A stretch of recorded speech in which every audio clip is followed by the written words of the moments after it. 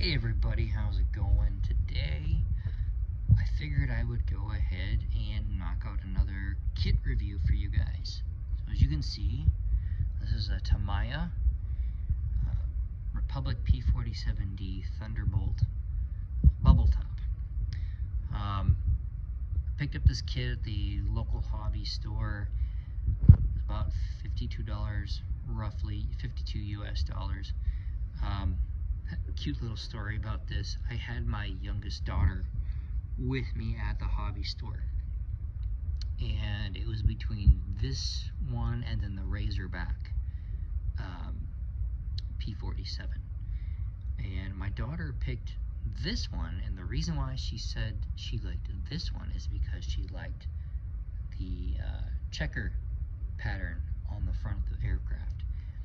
I really can't argue with that reasoning. I'm a sucker for a good checker pattern myself, so here she sits in all of her glory. So let me go ahead and pop the top off here, and here's the instruction manual. Pretty standard fare, I would say, overall for this kit for Tamiya. You know, wonderfully illustrated. Here are the decals. I'm not going to pull them out from underneath the tissue paper, but as you can see, it comes with the checker pattern for the front. It even comes with the invasion stripes for the decals, and of course your U.S. symbols and the all the other designations and things. So nicely done decals for Tamiya. So there are those. Set those aside. Here, of course, is the instruction manual. It's your standard fold-out instruction manual. It's not a booklet like some others, but nothing too crazy in here. The nice thing is, I mean, obviously, if you guys know anything about Tamiya kits, this kit does give you some different options that you can do for the aircraft, as you know, as far as like the cowling, you know, if you want them opened or shut, or you know, however you want them to be. It gives you options for your propellers, so things like that. So you know, you can customize it how you want it to be depending on what version you might be building. And of course, it comes with a couple of different fuel tanks you can make, so all pretty nice. And then of course, on the back portion of the manual, it gives you your stencils and everything. That would be on all the aircraft. And then of course your primary decal locations, depending on which one you're building. So, like I said, pretty nice little kit. So,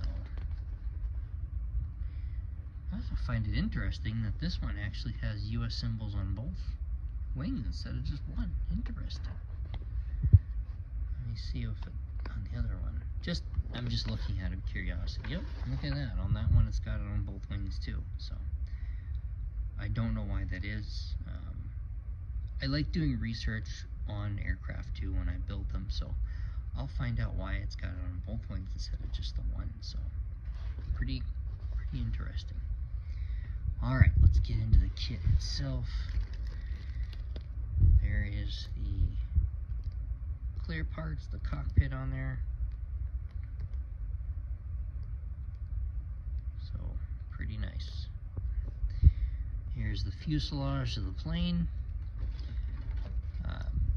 As you come to expect from Tamiya, good detailing on the, you know, for the panel lines and things like that. So yeah, looking pretty sharp.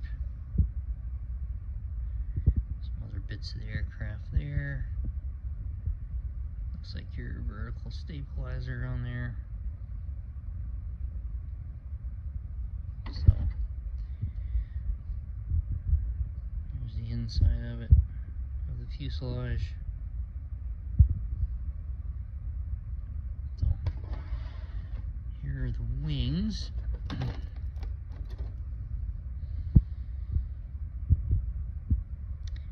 course, you get the option for your flap position. So if you want it down or up or straight back, depending on what configuration you're going for.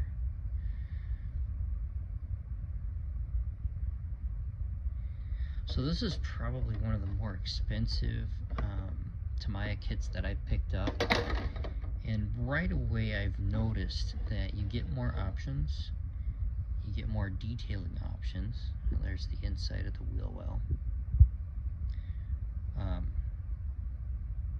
the underside of the wing. So you get more detailing options that you can do. You know, obviously you get it with the, you know, and then options with the propellers and the flaps and everything else. So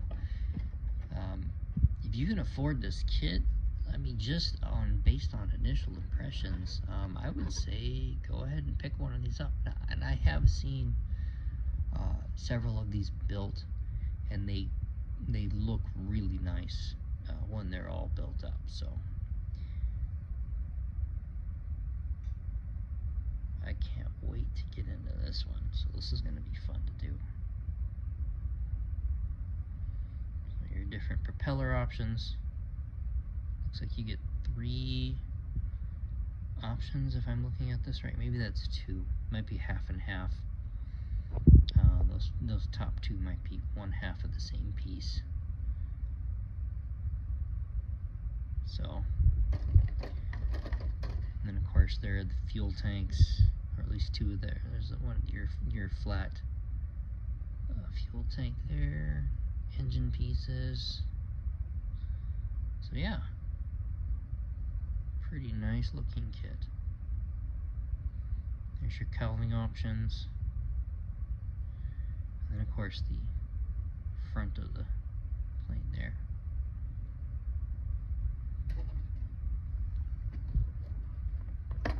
And some more bits and pieces here, more fuel tanks. Got your wheels there, bomb, another fuel tank. So, rocket launchers.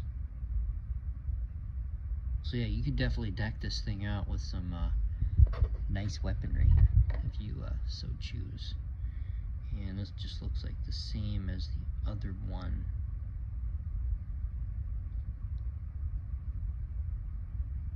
So yeah, there you have it, guys. Like I said, this will set you back a little more than some of the other Tamiya kits, at least, you know, that I've picked up. I mean,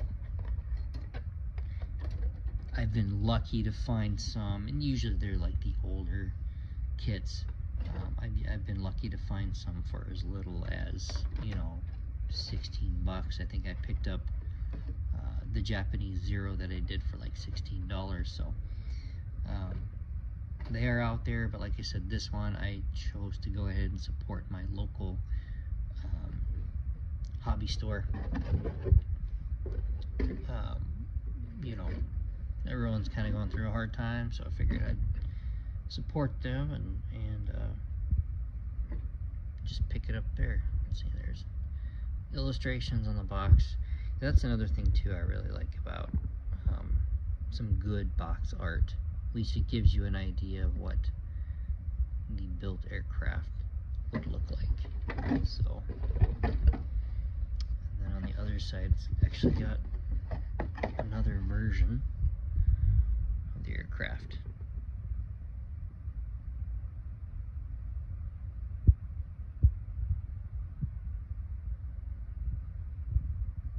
So, but I will be doing the one with the checker nose